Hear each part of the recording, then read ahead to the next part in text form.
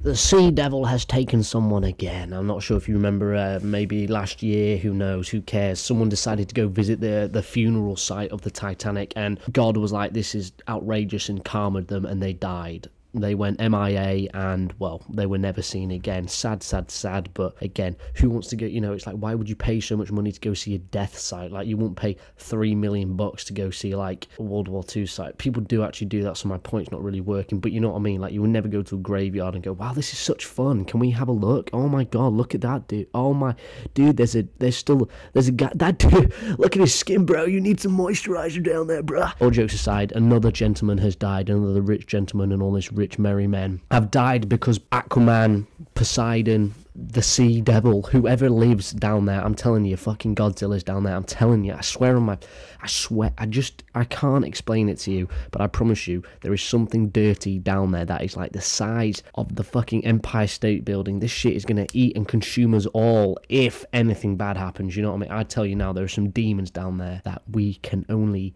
imagine what would do for us. If you're wondering why I've got lip balm,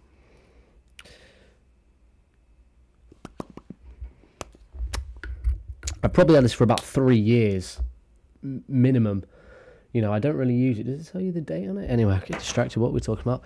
People who dead. 6 people MIA whilst Yacht 6, a luxury yacht, so a rich man sailing under by the name as Beezen, sank off the coast of Sicily, Big Boot, Italy, Kitten Little Sicily, in the early hours of Monday. The vessel carrying 22 people, including British, American and Canadian. Emergency service rescued 15 people, including a 1-year-old British girl. Well, thank God, it's only the adults who are MIA, I hope.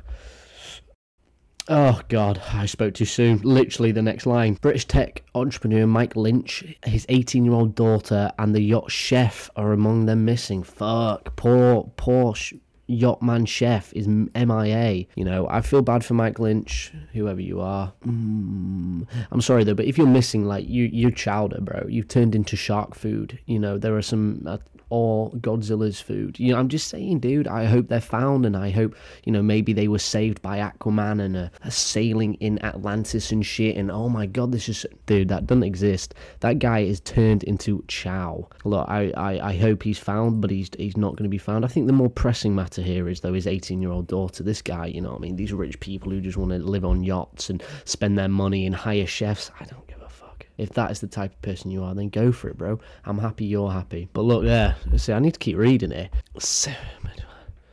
22 people, yeah, I read that. A man's body has been recovered. He has not been identified, but that was the chef's cook. So clearly he must have been eating a prawn and choked on it when he fell and he's died. So rest in peace to the chef. That's very sad. I mean, you don't need me to tell you it's sad. Like, you know, it's just a shame that these, you know, rich people keep dying, spending all this money. You know, it's just not fair on them. A search is continuing into the night for 6 people missing after a British luxury yacht sank in a freak storm off Sicily early this morning.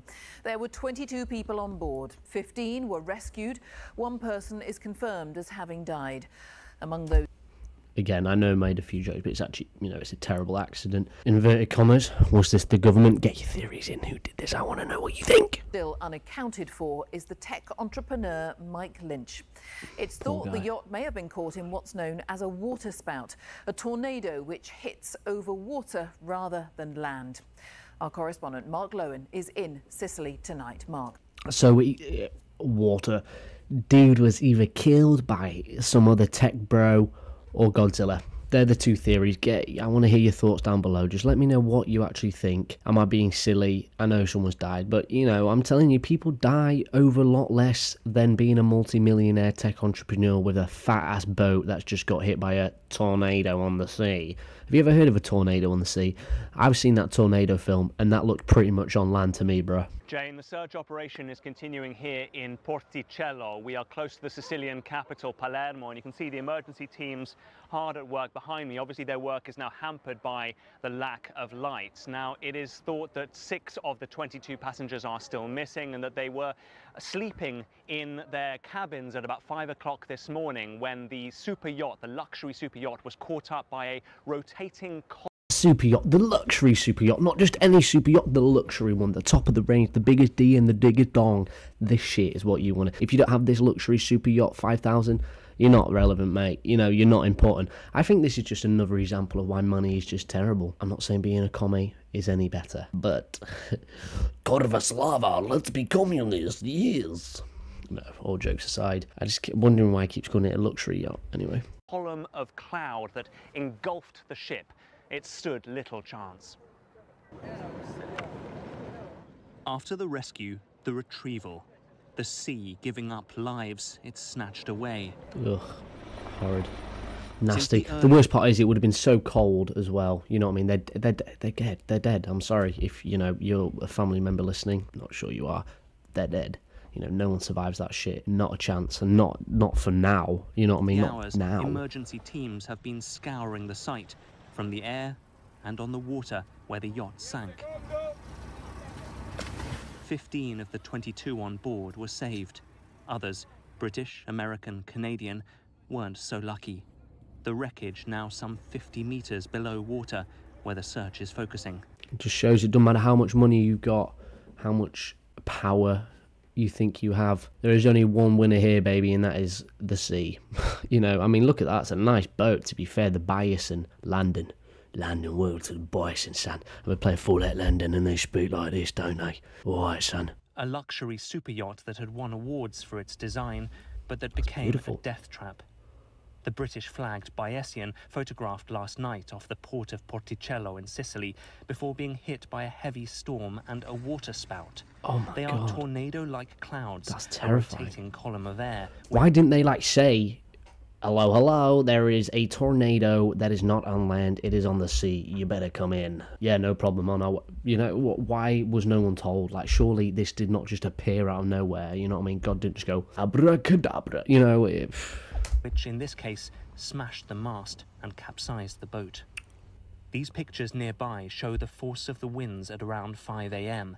The yacht couldn't withstand them. Charlotte Golunski, the mother of a 1-year-old who also survived, spoke of holding her daughter above the water with her whole strength.